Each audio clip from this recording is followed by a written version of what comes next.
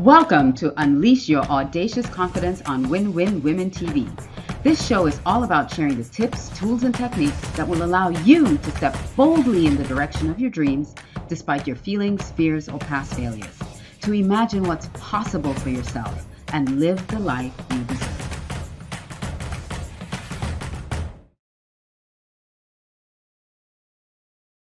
Welcome to the Unleash Your Audacious Confidence on Win-Win Women TV. I'm your host, Alicia Couri, and on today's show, we are going to be sharing all about defining your superpowers. This is one of my favorite things, one of my favorite topics, really. And last episode, if you want to go back and look at it, we were talking about self-awareness and building self-awareness and the importance of building self-awareness. And I wanted to continue that conversation because building self-awareness is part of defining your superpowers. Now, hopefully you can all hear me. My microphone is working. So hopefully you can hear me. I did try last week I created a whole presentation. I shared it and it didn't quite share the way I thought it was going to share. So I'm not going to bother with the presentation anymore. I'm just going to sit here and talk to you. But before I get going with that, I want to encourage you to do two things. Number one, to check out winwinwomen.com. There are so many amazing resources on Win-Win Women for you to check out. And number two, to connect with me on alicia360.com. If you connect with me on alicia360.com and you go to that site and you'll see a button that says free gift. So today's show, as we're talking about defining your superpowers, defining your superpowers. If you look at number 4 in the 7 Secrets to Audacious Confidence, that's about your spiritual tags. That's kind of what we're going to be talking about today. So you can download that free gift. It's the 7 Secrets to Audacious Confidence. So if you go to alicia360.com, where it says free gift, you click on that button and you can download the free gift of the 7 Secrets to Audacious Confidence. Now, those are the two things I want you to go ahead and do for me. Check out winwinwomen.com and go connect with me on all social media platforms on alicia360.com. So I have a few notes that I took that I wanted to share. And just as a recap sort of what we talked about last time is really about getting your awareness antennas up. Like, why is it important to become more self-aware? We talked about the Johari window and how there are areas of ourselves that we don't know. There are areas that others know about us that we don't know, but then there are areas that nobody knows and we don't know about ourselves. And that's part of, housed in our subconscious mind. And it's how do we extract that? Because our subconscious mind operates at the numbers I heard, 400 billion bits per second, whereas the conscious mind operates at 2,000 bits per second. So there's a huge disparity between those two numbers.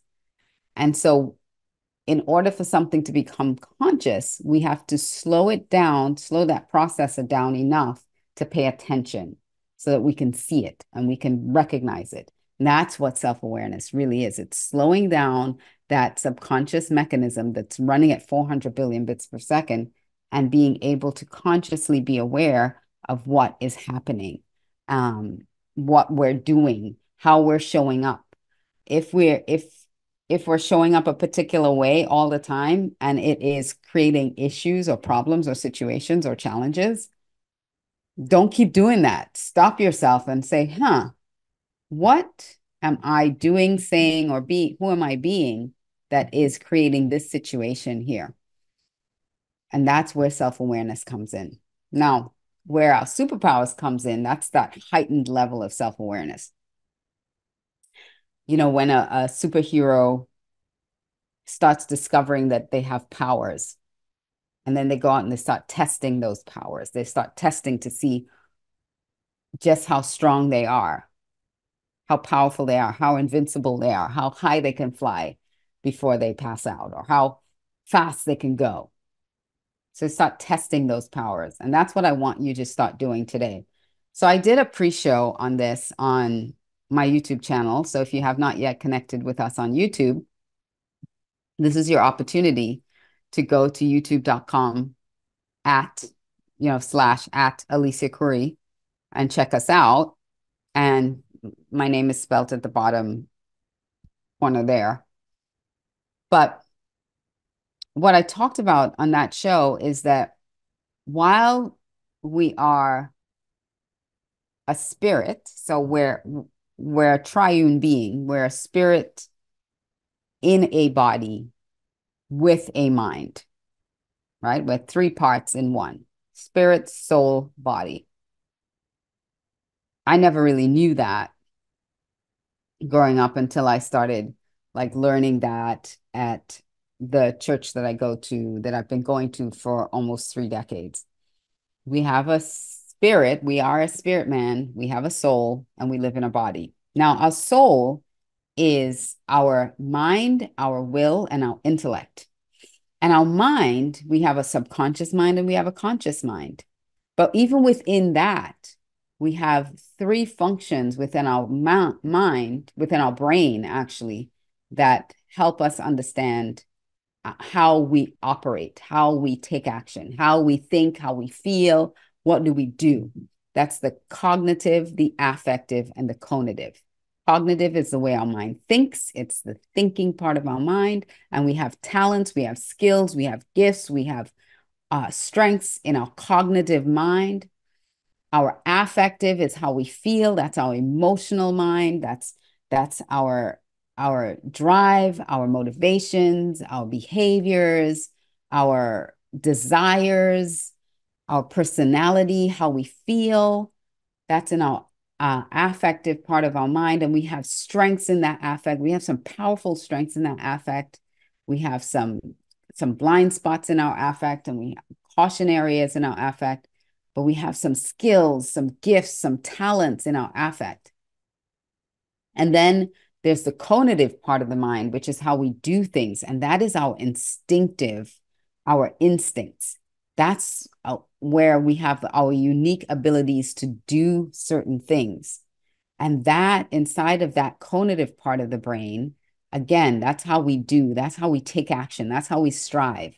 So that's, again, our drives, our mental energy, our innate force, our instincts for doing something is in that conative part of our mind. And that, when we look at those three parts of the mind and we combine them, that's where we find our superpowers. That's where our gifts, our talents, our skills, our unique abilities, all those powerful things about us that we can lean into and lean on are found in those parts of the mind. Some of it is subconscious, some of it is conscious. So we want to consciously dig all of that. We want to excavate all those gifts, all those talents, all those skills, all those superpowers that you have, and have conscious awareness of them, define them, recognize them, and then be able to activate them, use them, lean into them. Because in those strengths, God has created us each with unique abilities, but it's a combination. It's everyone's combination is different. Everyone has a little bit of different way that they will pull together. Not even identical twins have the same talents, assets, gifts, and skills. They're all unique to us. And so my way of identifying and defining those is through using different assessment tools, because then we can assess these things and we can pull together the narrative of who you are, and then we can share that, and we can lean into the strengths and the things that are not strengths of ours, the things that are caution areas or blind spots for us. We can find ways to get support around those things instead of fighting against it and trying hard and burning up our energy to do those things. So last week I did share, I shared in my slide kind of what my narrative looks like and sounds like for my unique talents and gifts and skills. And uh, I'm going to be doing a workshop on April 12th and 13th of this year. It's 2024. If you're watching this at any time past that, then connect with me. If you connect with me at Alicia360.com, you'll see when I'm doing this again, because this is going to be an ongoing thing. But it'll give you an opportunity to find your tags, your talents, assets, gifts, and skills, and then create your own narrative for what that could look like. And so I'll share my narrative with you in before the close of the show. But I want you to do a couple things.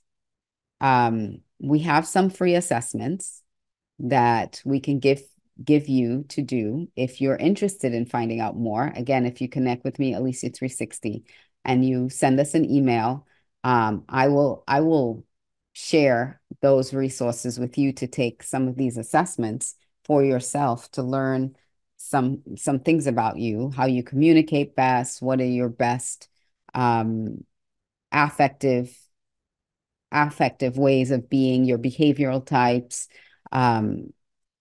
when you were born, how you were, what your personality is from birth.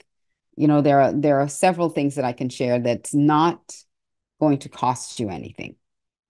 And these things can help you start identifying some of those tags, as I call them, your talents, your assets, your gifts, and your skill. We can start identifying some of those spiritual tags. But before you do that, I want you to try something for me.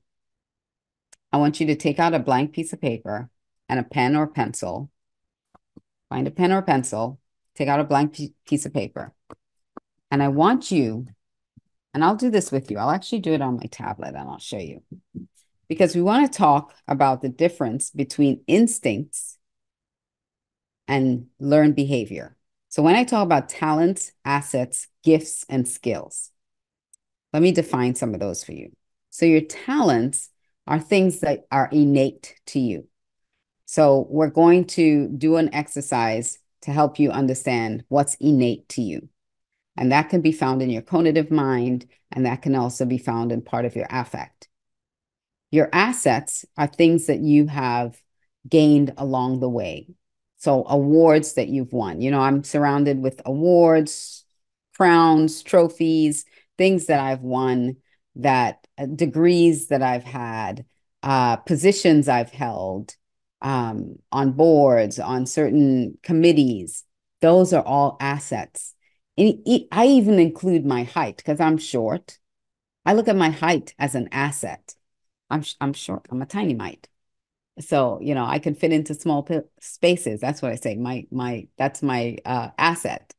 So whatever you think is an asset to you, you can list those things as assets. You can write them down. And I'm telling you, catalog these things, write them down. So talents, assets, gifts. Gifts are things that are meant to serve others, things that could be innate to you. They could be things that you've learned or developed, skills that you've learned or developed that are innate, that are to serve others. That's why I call them gifts, because they're not meant just for you. It's meant to serve others. And then your skills are things that you've learned over time. We've learned a lot of skills. There are a lot of skills that we've learned. In fact, we've learned a lot of skills to overcome some of the challenges that we have, as far as we have certain strengths, but there are things that I don't like to call them weaknesses because they're not. But there are certain things that we don't do as well as others. And so we've learned to develop skills to help us where we might have a shortfall. And that's how I define your tags, your talents, your assets, your gifts, and your skills. Now, talents are innate, skills are learned. Talents are innate to you, skills are learned behavior. learned behaviors in the cognitive mind.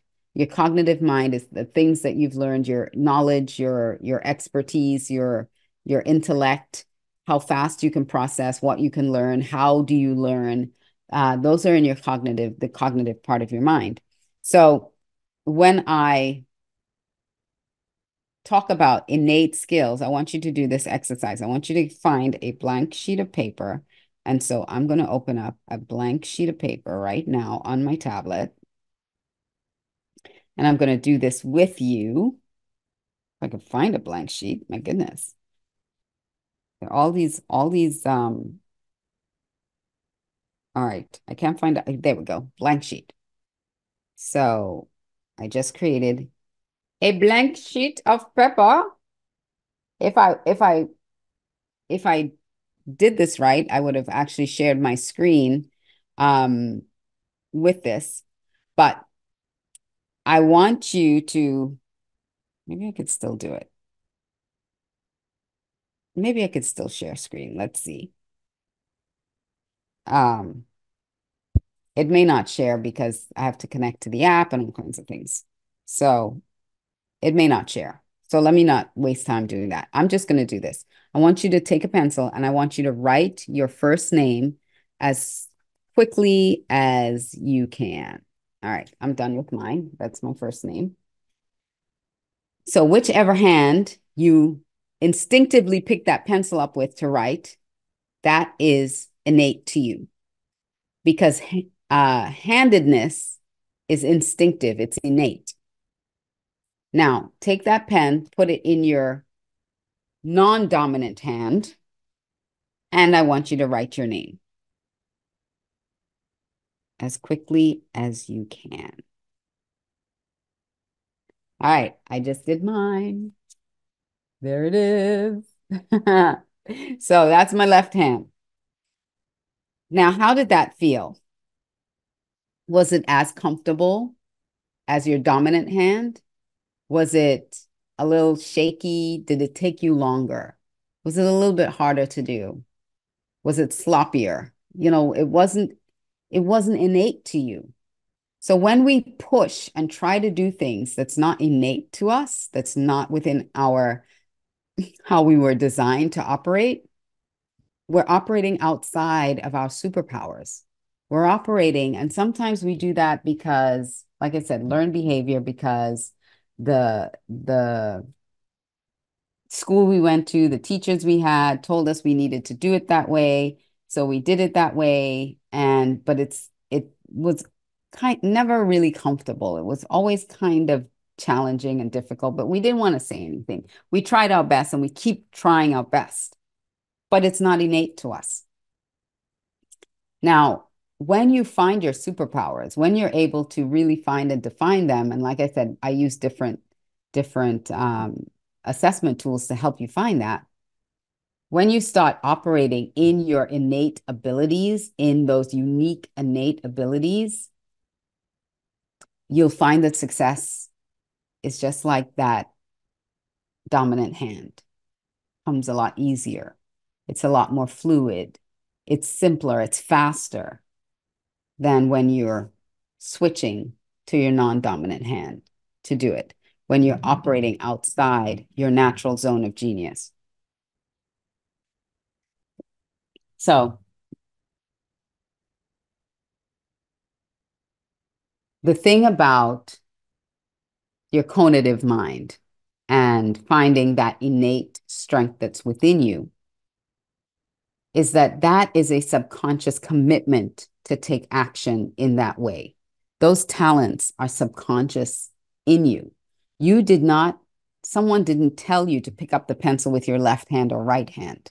That was a subconscious thing. Now, if you broke your dominant hand or something happened to your dominant hand and you had to learn how to write with your other hand, again, it was difficult at first, but you got the hang of it and you can use that other hand quite effectively, but it's still never going to be as comfortable as when you use your dominant hand. And so we want you to be in that committed zone of doing things, and that's where you find your superpowers. Because there's a difference between when you intend to do something my kids or someone, whenever they tell me they intended to do something, I'm like, yeah, it's nice thought, but it didn't get done. Just because you intended to do it doesn't mean that it got done. Intentions are nice, but they don't, without action, it's just a nice thing that you said that you were going to do. Attempts. Now you can attempt. So intending is well-meaning. Attempting something, well, that's a try. I tried, it didn't work. I tried, oh well, I tried. There's no commitment behind that. But when you commit to something, it's done. And that's where we want to be that's where our instincts lie. And that's where we want to be in operating. We want to be in that level of commitment, even especially when it's subconsciously committing to something. Now, the way for you to know that is to take a cognitive assessment. And that way you can be subconsciously committed. Now, that one I cannot give you for free. That one, there is a charge from the company to get that one, but it is one of the most powerful opportunities for you to not just build self-awareness, but also to understand those superpowers. So, when we're looking at identifying your superpowers, we want to talk about your talents, your assets, your gifts, and your skills. And when you can do that for yourself, something very valuable happens, especially if you're entrepreneurial or a solopreneur and you find yourself doing everything yourself. But doing it yourself is actually a poverty middle class mindset, and it's not a wealth generating mindset. When you are committed to doing it yourself, you're trying with your non-dominant hand to do a lot of things that you're not naturally gifted towards. You're not naturally wired to do. You're not in your zone of genius operating in your superpowers. It reduces your creativity, your vision, your values, your worth.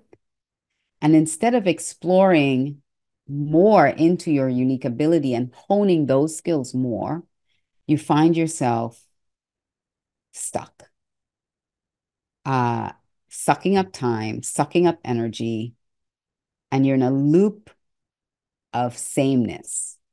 Like I said, it stunts your creativity, your value of yourself, your vision, your worth.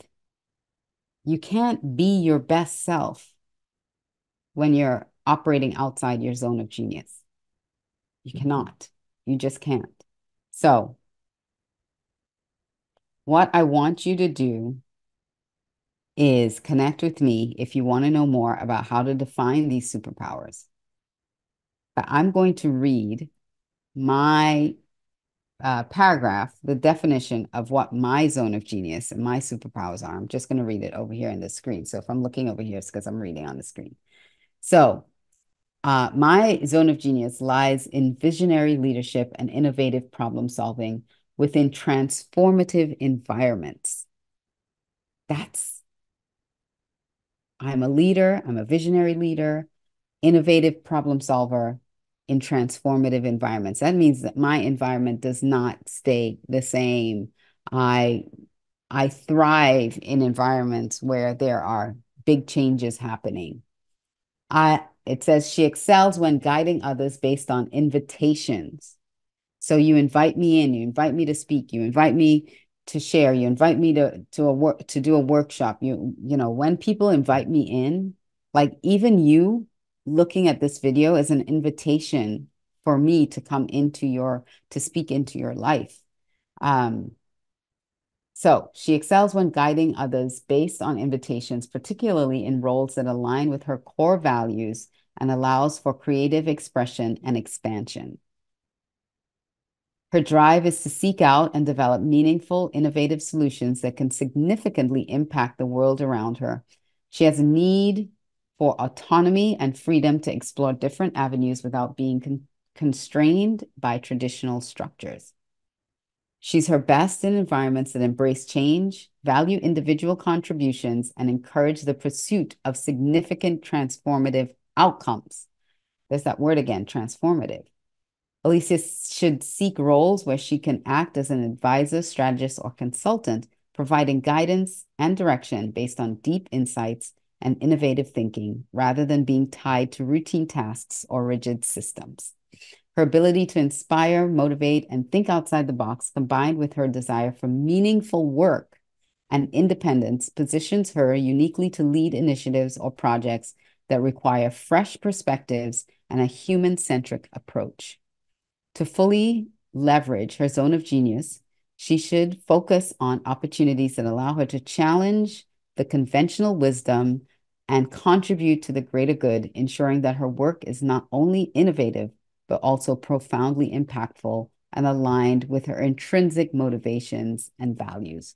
So that's just a little narrative. So when I read something like that, I know how to position myself. I know where I should be and where I should spend my time. That is my dominant handedness right there.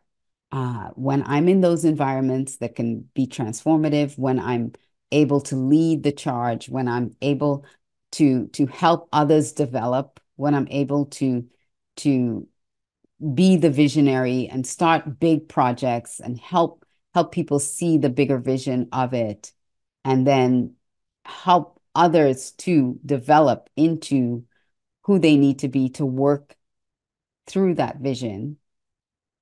That's where I'm best. That's why it says uh, advisor, strategist, consultant.